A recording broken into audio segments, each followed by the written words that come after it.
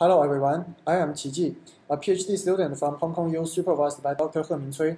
I will present our high-performance permission blockchain framework for data center networks.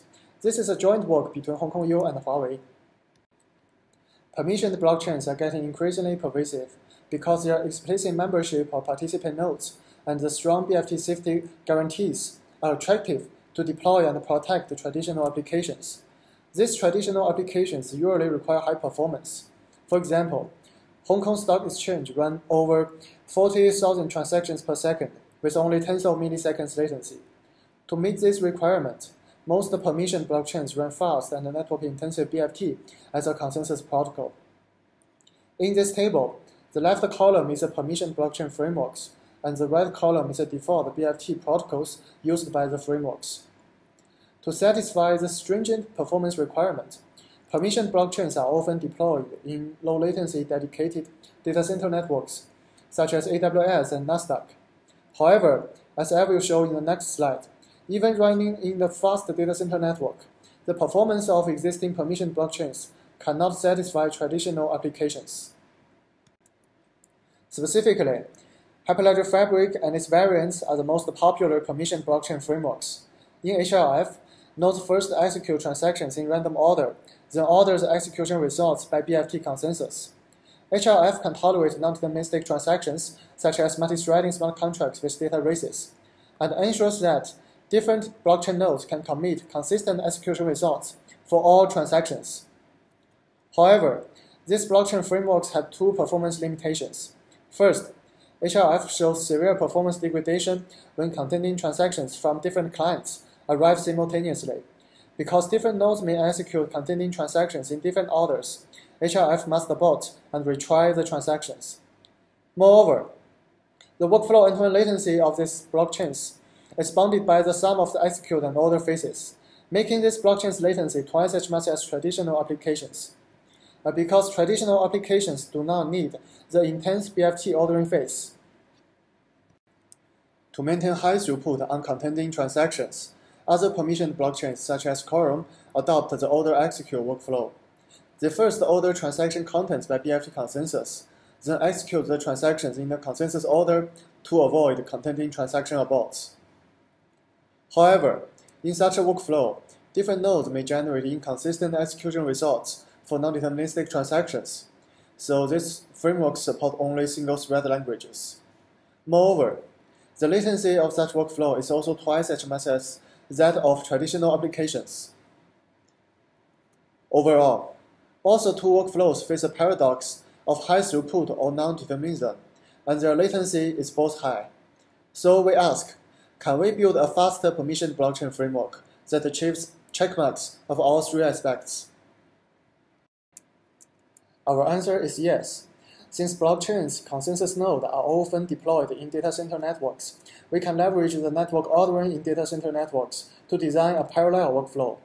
Specifically, we introduce a new role named the sequencer that adds order hints to all client transactions and forwards the transactions to all nodes.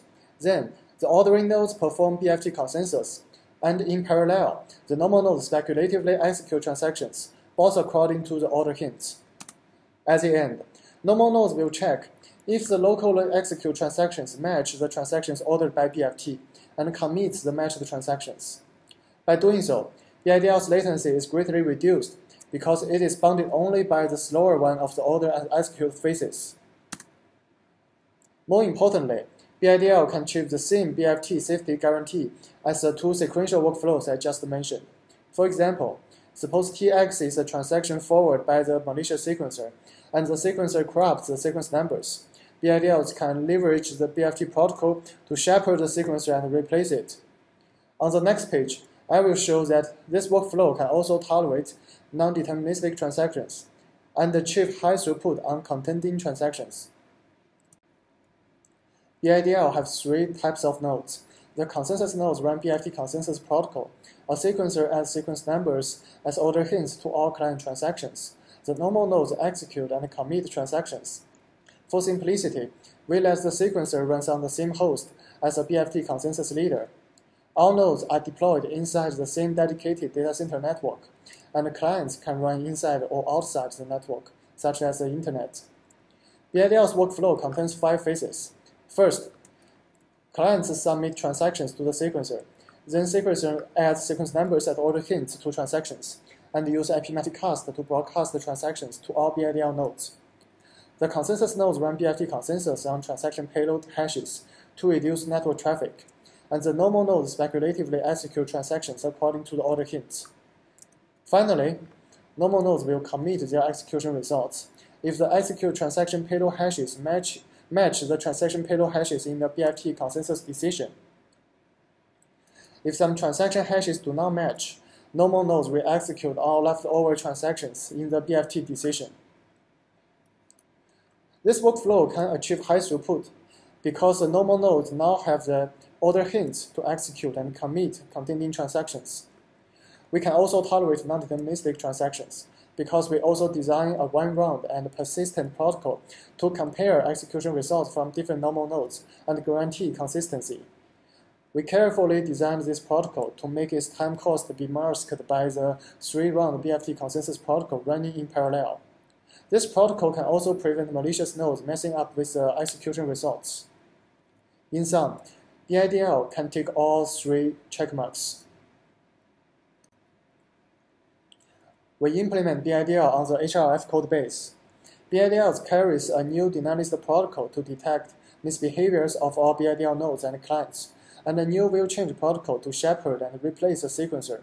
These 2 protocols ensure that BIDL can maintain the BFT-compatible security in any network, including data centers and Internet, and ensure high performance even in the presence of malicious participants. We integrate 4 BFT protocols into BIDL, and we also implement 2 performance optimizations. First, we use consensus on hash and IP multicast to accelerate the BFT protocol with only few lines of code modifications on these protocols. Second, we implement an in-memory key-value cache to minimize the disk I/O time cost for our workflow. We compared BIDL with 3 baseline blockchain systems: Hybrid Fabric, Stream Chain, and Fast Fabric. All baseline frameworks are also incorporated with about 2 blue optimizations for a fair comparison. We use the typical data center network settings and representative benchmarks. We now present BIDL's performance and its robustness on non-determinism, contending transactions, malicious participants, and packet losses. For other evaluation questions, please read our paper. Our evaluation shows that BIDL achieved about 60% lower latency on average than HRF and FF. This is because BIDL's parallel workflow makes its execute and order phases run in parallel. BIDL also achieved about 3 times higher throughput on average than HRF and FF.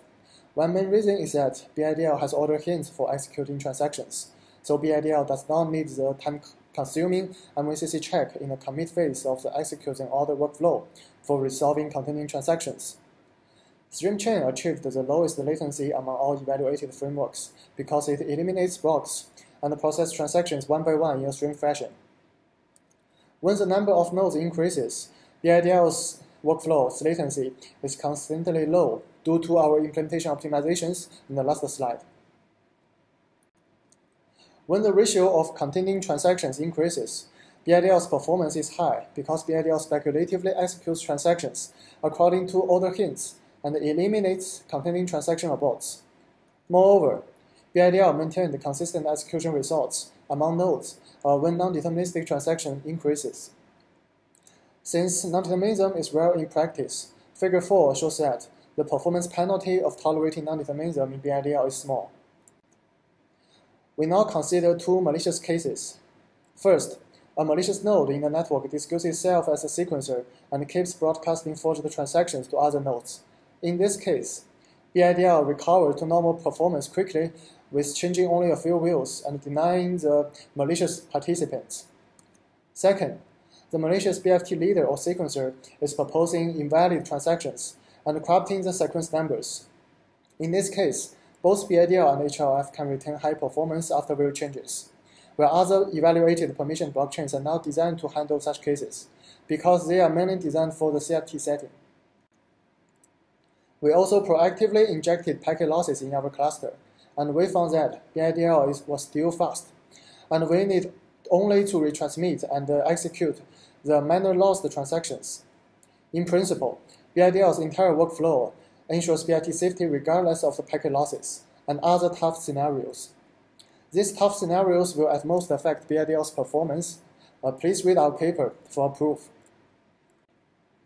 Overall, we present BIDL, the first high-performance permissioned blockchain framework optimized for dedicated data center networks, while still ensures safety in any type of network. BIDL is complementary to existing work.